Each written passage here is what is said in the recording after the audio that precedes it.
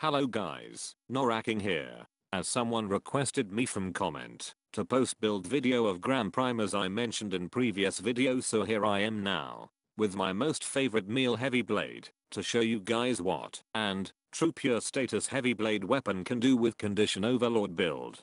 I will not going for my endgame Riven build as this video will be for cheap and overpowered as hell so everyone can use it. As you can see, I am using pure status build, where putting viral element through combining 60% in status toxin and cold mods, and adding one more element as heat, so that I can use 2 element power on my meal weapon, so that true power of condition overlord will be revealed.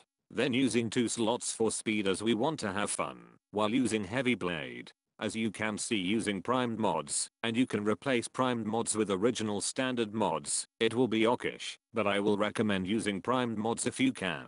And yes, for enjoying more, I will recommend using arcane strike, so you get 40% more attack speed, and by using 2 set of rank 3, you will literally shatter each floor in game, which will be more than enough to kill anything, and you will be surprised when you will just hear cries of enemies crushing beneath their blade. So now, let me show you what this beast can do, and why I given this weapon named Demon's Laugh. First let me do something with my cat. I am sure she will do something really nasty while I am testing my blade. I can't trust her that much. Now, first we will see with pause AI, then later on without pause AI, so enjoy.